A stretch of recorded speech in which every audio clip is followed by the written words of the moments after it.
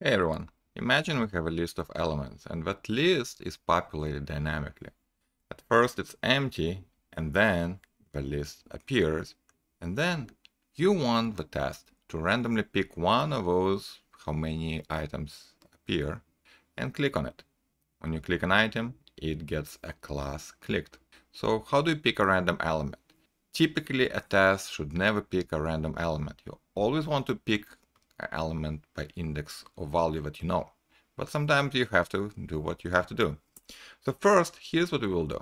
We want to get all the elements. So in this case, li with class and item. And we're going to wait for them to actually appear. We can wait by adding an assertion would have length greater than 0. Notice how this assertion retries until the elements appear.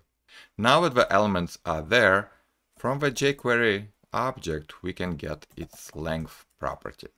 We can even print it on the command log on the left. So we know that we have 5 elements. Okay, so the number 5 is yielded to the next command. And here's what we will do.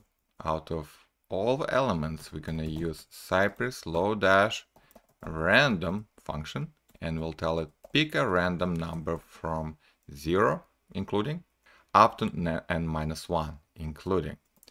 Then you get this random index. Okay, let's print it to side log.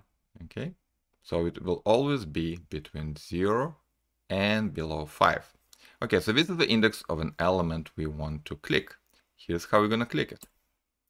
We're going to get the same list of items. It's the same length as before.